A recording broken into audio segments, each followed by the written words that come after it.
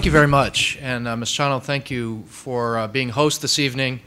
And thank you all for your turnout. I'm very humbled by the numbers here and the turnout today. I thought what I would do is basically two things. First, give a little bit of background to the report for context. And then I will go into the report into some detail and essentially walk through in order, if you've read it, in the order that it appears.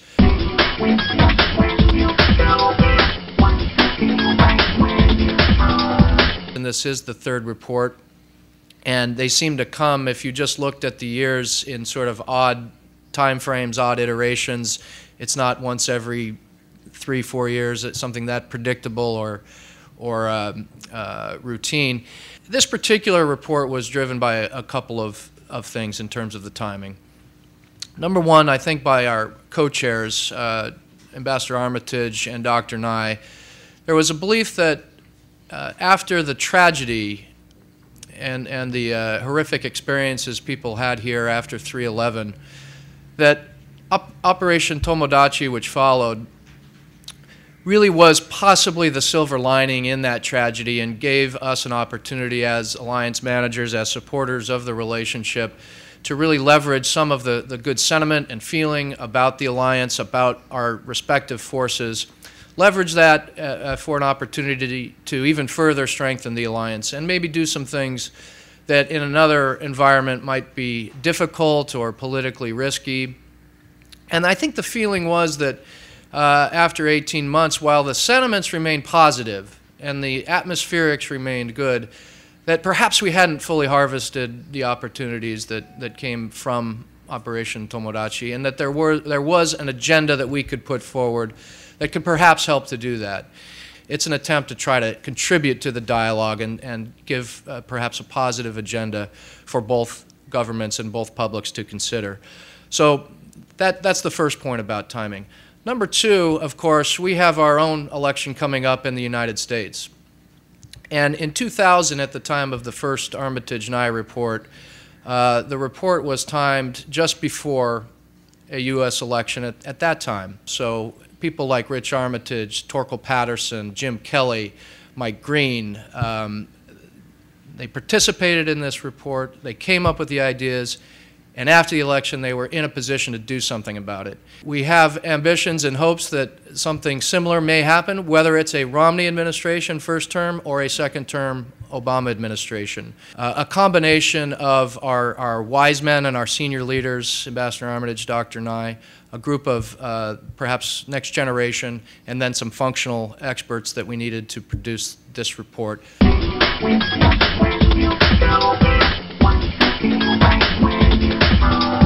I will draw out some of the main themes we were hoping to convey in each section, but let me start off at the outset by saying if there is one thing to take away, only one message, we want people to understand that this was written by people who are advocates for the alliance, who want a strong Japan, who want a strong U.S.-Japan alliance, and believe we're the better for it if we make these hard choices, make the investments, and invest in the alliance.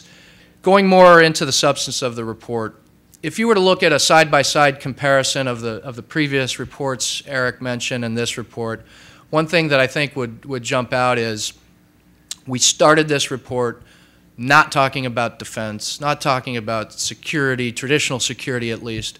We started this report by talking about energy and by talking about economics and trade. We did that deliberately. We wanted to send the message that these are important alliance issues. They're not exclusively domestic issues under the purview of each respective government. They're alliance issues. We want the United States and Japan to be resource allies. We want to be energy allies. We want to find ways to complement one another and to leverage one another's strengths.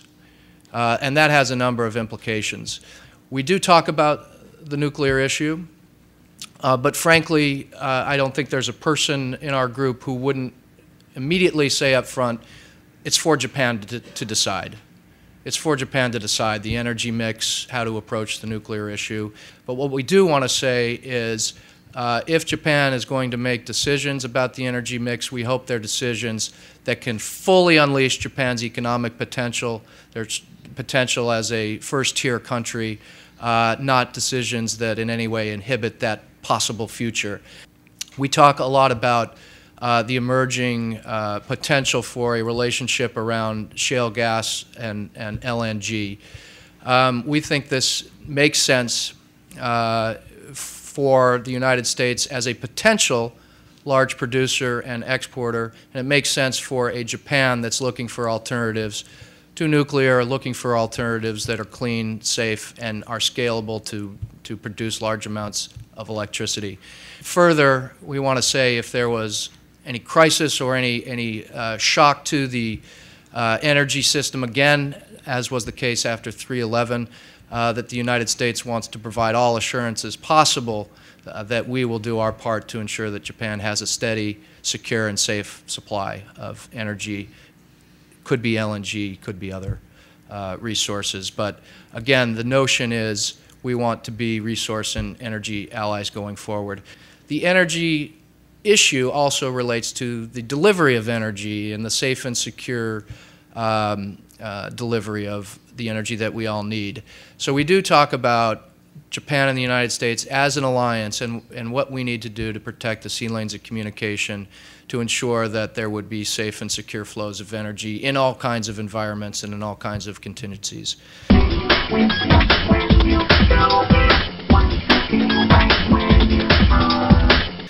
We pivot from energy and we talk about the economic and trade relationship. And we do that very deliberately because while everyone in our group endorses the TPP, the Trans-Pacific Partnership, we feel that it is not ambitious enough.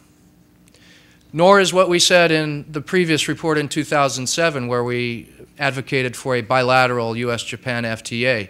Still not ambitious enough. What we actually put out is something that we feel is fairly bold, and we talk about what we call a comprehensive economic and energy security agreement. So the energy aspects that I was just talking about folded in with the trade and economic aspects, which would really result in something you might call FTA plus. It's trade, it's energy, and it's a security, and it's a strategic agreement between the United States and Japan.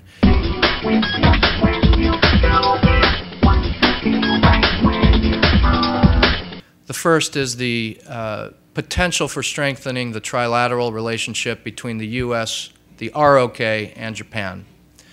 Again, if I could say there's a takeaway from this section, we don't want any noise over history and sovereignty to drown out what we're really trying to convey here. And that is, we are the better for having a good and strong trilateral relationship, and we need to think about a solid foundation for that trilateral relationship, which is strategic in nature. It's dealing with the immediate threats that we face, and of course I'm speaking on the Korean Peninsula, the immediate challenge of North Korea, the perhaps longer-term challenges associated with the re-rise of China. That needs to be the foundation. That needs to be the strategic objectives that inform trilateral cooperation. And we need to think about the opportunity cost of not having strong three-way cooperation. We lose the opportunity to coordinate on ODA, for example, the U.S., Japan, and ROK being contributors to overseas development, how we can better leverage our individual relationships, how we can coordinate that process so that we get the best results, because we do have shared values and shared objectives for the most part, and all boats can rise if that's done effectively between the three parties. But it is a statement that in a trilateral relationship where we have a strong U.S.-Japan leg to that triangle, a strong U.S.-ROK leg to that triangle, we need to deal in a very upfront manner with that weak leg, which is the ROK-Japan leg of that triangle.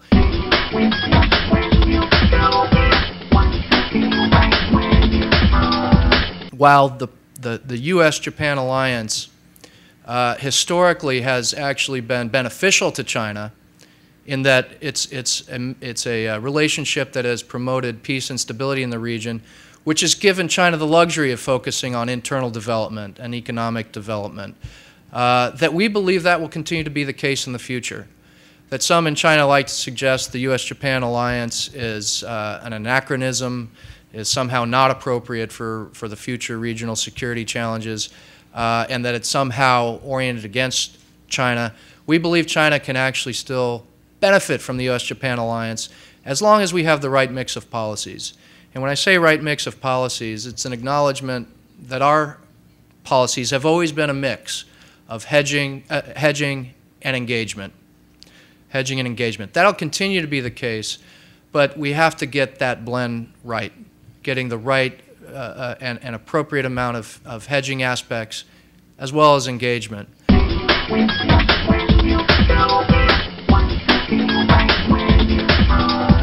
From the U.S. perspective, and in previous Armitage-Nye reports, we've been appropriately careful about talking about Japan's constitutional constraints, the Article 9 issue, of course. We continue to firmly stress it is a decision for Japan to make and Japan only. But we would be less than honest if we also didn't acknowledge that it is an inhibitor, it is an obstacle to closer military cooperation, defense cooperation going forward. It will become more consequential going forward if it's not dealt with in some manner. So we have high aspirations for the alliance and the defense relationship, and simply note that this is something that should, in our view, be removed as an obstacle if Japan shares those ambitions and aspirations for a strong defense relationship.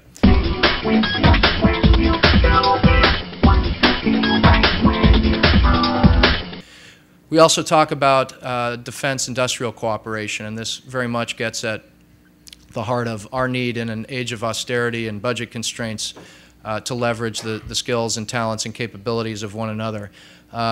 We very much, as a study group, applaud and endorse Japan's decision to change policy on the export principles. But since making that decision, we haven't seen the follow-through agenda associated with that. We've seen interest, but not really any specific pursuit of joint development of platforms and how we can take advantage of this new policy. We think that's something that should be done in a proactive way, and have some ideas in the report about how to do that.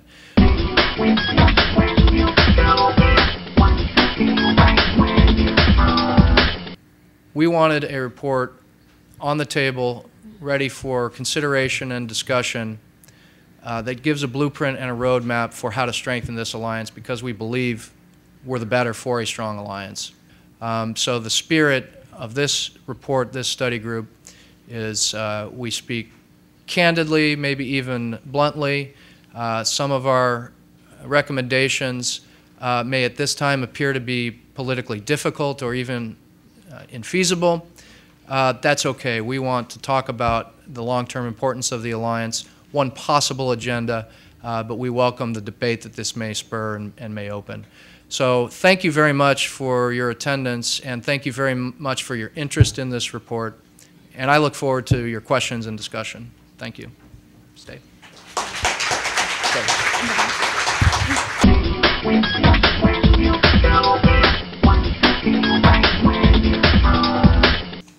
On energy cooperation, I think I would sort of dispute the notion that if we're selling LNG to Japan, that it's only Japan that's benefiting. We're selling something.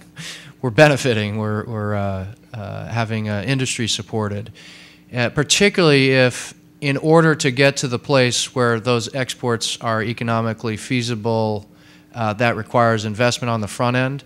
There's a way we can benefit from cooperation with Japan in that regard, on the front end of the investment part of that process.